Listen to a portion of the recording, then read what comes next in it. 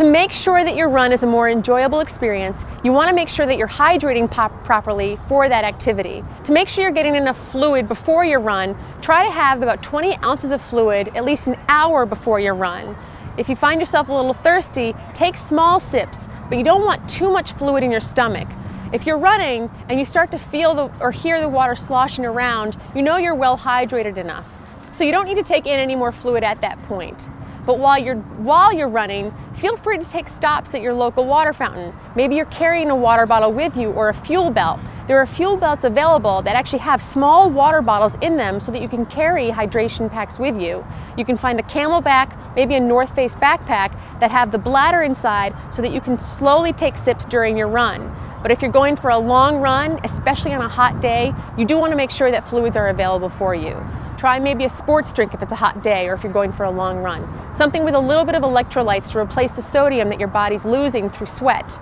There's a lot of great products out there. There's Gatorade, there's Heed, there's Excel, there's Hammer. Take a look at your local running store or maybe follow some forums online to see what other people are using. But try to experiment, see what works for you, see what works for your body. Some things upset people's stomach.